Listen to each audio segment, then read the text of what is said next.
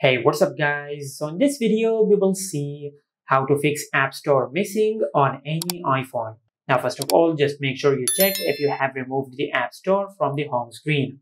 Now for that, just swipe to the left side and open the app library. Now in the search bar, just search App Store.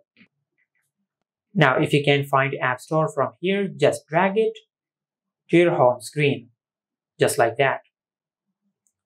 But if you cannot find the App Store in the app library, it might be disabled because of the parental controls. Now to fix this issue, first of all, you need the passcode of the parental controls. Now once you get the password of the parental controls, just go to Settings, then tap on Screen Time.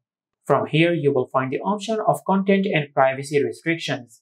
Just tap on it, then tap on iTunes and App Store Purchases.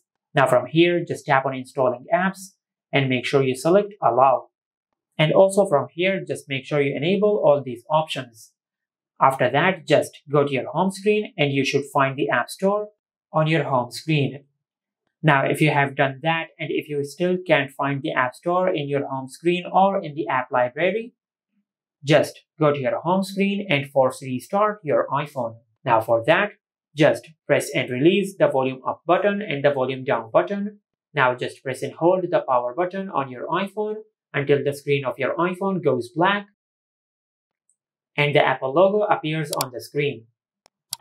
Now once the Apple logo appears on the screen, just release the power button. And this is how you can fix App Store missing on any iPhone. Make sure to like, comment and subscribe. Thank you for watching.